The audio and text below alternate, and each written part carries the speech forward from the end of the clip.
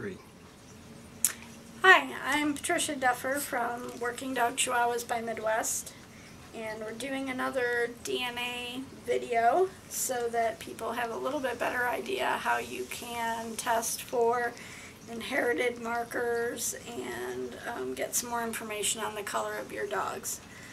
This is Nadira. She is a long coat, blue brindle, spotted on white Chihuahua.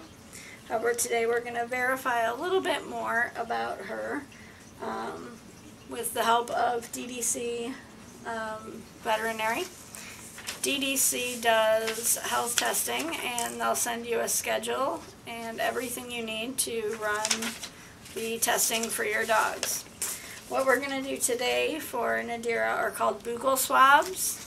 They are simply done inside of the cheeks of the mouth of the dog, just like happens with people when you do paternity testing. It works the same way. What we're going to do for her today is a DNA profile that doesn't determine breed at all. It's basically like a fingerprint for your dog.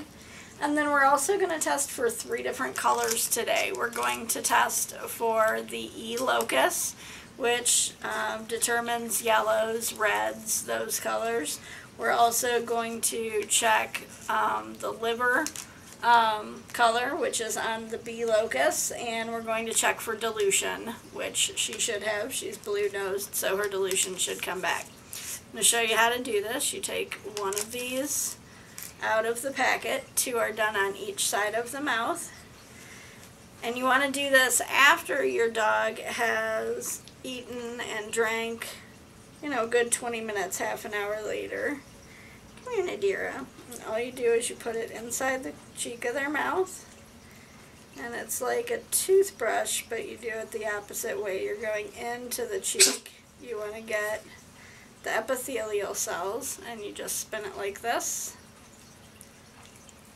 And there's one. They give you an envelope. Don't put it back into the original envelope. You put it straight into the one that's provided. You're going to do 2 of these on each side of the mouth. Regardless of the number of testing you're going to do, that's all the samples that they'll need. Again, I'm coming into her mouth. I'm not rubbing her teeth. I'm actually rubbing the cheek area and spinning it around so that it gets plenty in there. I promise this doesn't hurt her at all. She's just not overly thrilled about having it done. That one's done. They do send you separate sets. They always have an expiration date on them, so you know that they're sterile. Simply open it up. Don't allow it to get contaminated by any other animals or anything.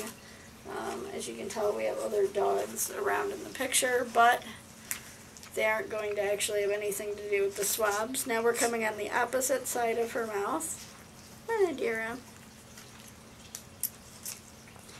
And you just go in, swish it around. I don't know how well this is able to be seen. Again, all 4 of the swabs that we're going to do from both sides of the mouth are going into the same package to get mailed back to the lab. Last one.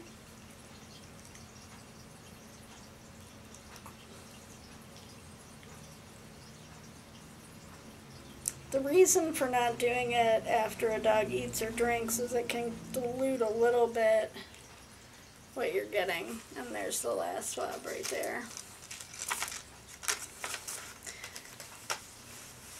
Oh, now the lab is nice enough. I'm going to seal that right away. The lab is nice enough to let you know approximately the amount of time it's going to take. I recommend sending to them with some type of tracking. It can take up to a week or so for them to actually get the buccal swabs from you. It goes through the pricing on here and how long it takes. For example, the colors, it takes 5 days for them to process and get back to you with your color locus. Things like DNA profiling, parent evaluation, things like that, and some